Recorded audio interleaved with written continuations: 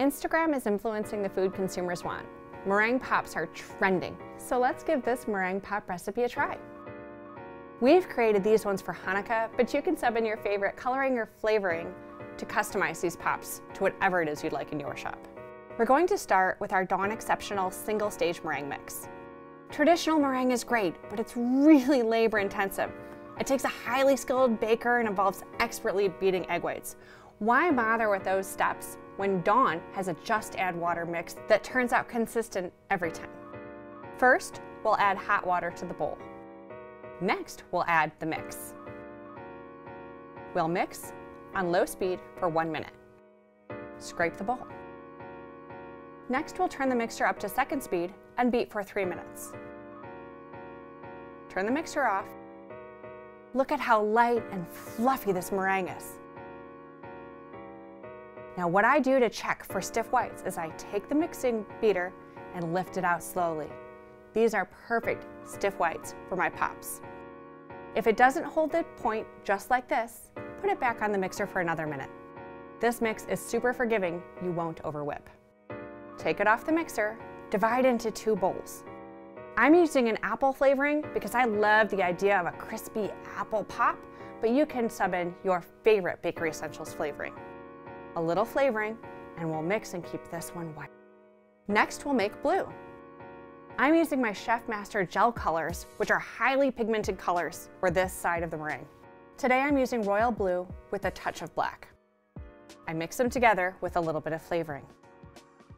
The 2 colors I've just created will go into their own Bakery Essentials piping bags. I love these piping bags because they're for single use and I'm not stuck washing piping bags all day long. Clip the ends, then flatten the bags together. Get a 3rd Bakery Essentials piping bag and place a star tip in it. The 2 prepared bags go inside the original bag. Now, set it aside while you prep your pan. For this recipe, it's important to use a silicone baking mat.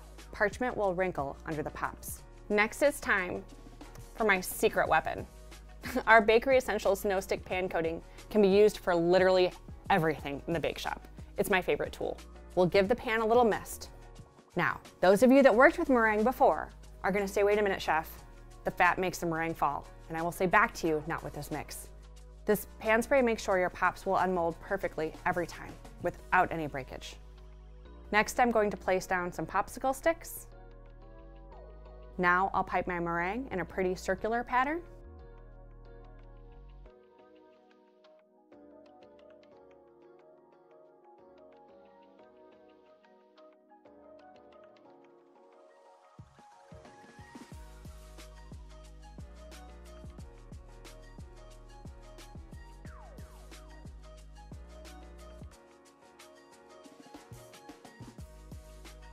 Top with some beautiful seasonal sprinkles, and we're ready to go.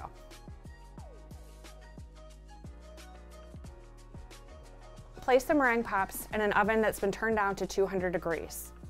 They honestly dry for between 12 and 16 hours, depending on where you are.